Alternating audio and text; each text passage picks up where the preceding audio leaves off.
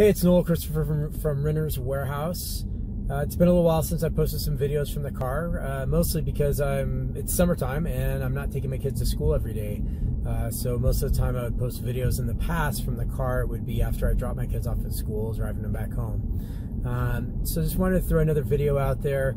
I've been doing a lot of different forms of media. Been doing some LinkedIn Live, which has been working great, but I really like these short form videos. You know, there's some interesting data that came out today was talking about where millennials are moving.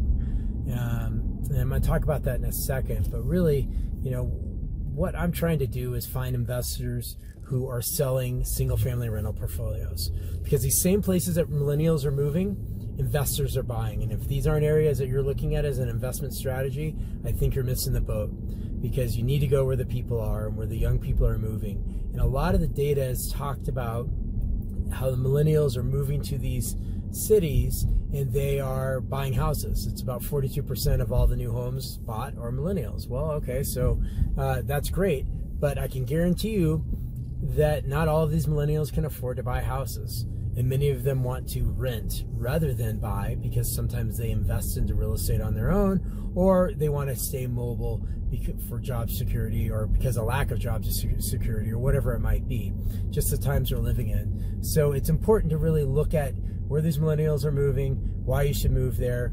And you know what I found that was most interesting in this article from or this study done from Smart Assets, which I will post the link down in the comments, was that they were really focused on net migration. And so it was taking how many people were moving into the state that were millennials and how many people are moving out of the state.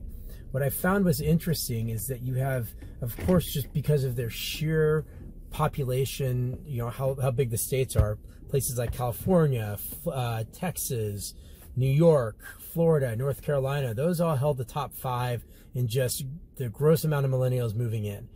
But the funny thing is places like California, Florida, and New York don't even make the top 10 in net migration. And so, you know, what's really interesting, if you look at this, where the millennials are moving, the top states are really south and west. So you've got Washington State, Texas, Colorado, Arizona, North Carolina, Oregon, Georgia, Nevada, Tennessee, New Hampshire.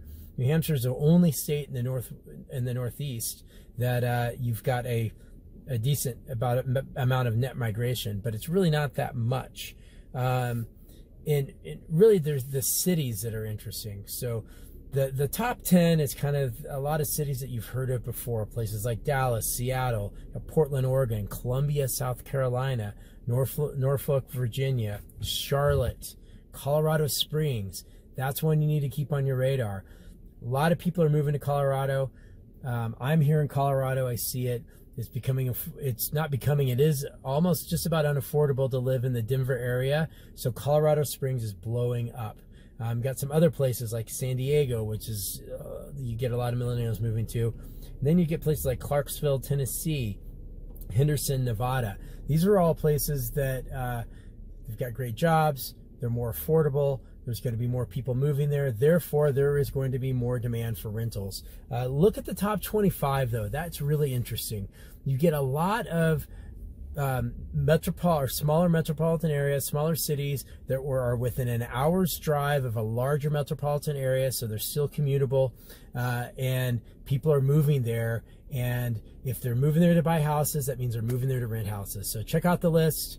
Contact me if you have any questions. I'm looking for those who, any investors who are selling portfolios of single-family homes, especially in any of these markets, because where there are those moving, there are investors buying, because there's a need for housing, and that is not going to ever change, regardless of what happens with the economy, which I can talk about another time.